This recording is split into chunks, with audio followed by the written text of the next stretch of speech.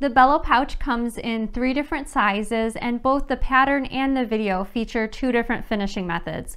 You can either finish the pouch at the end of the pattern by sewing right sides together, or you can finish the lining using binding. There's an optional pull tab on one side, as well as a handle on the other side, which makes the pouch easy to open and close.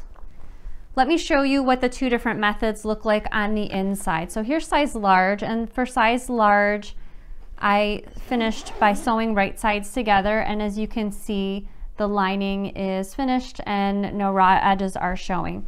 This pouch is perfect for using directional fabric because there's a seam on the bottom of the pouch, as well as some functional top stitching, and this top stitching allows this curved pouch to stand upright even when it's empty. So size small I made using binding, and let me show you what that looks like on the inside. So the binding is actually one continuous piece of binding that sort of weaves its way around the entire pouch, and you'll want to use a coordinating fabric so that it blends in a little bit, but either method that you choose, I think you'll be really happy with the finished results.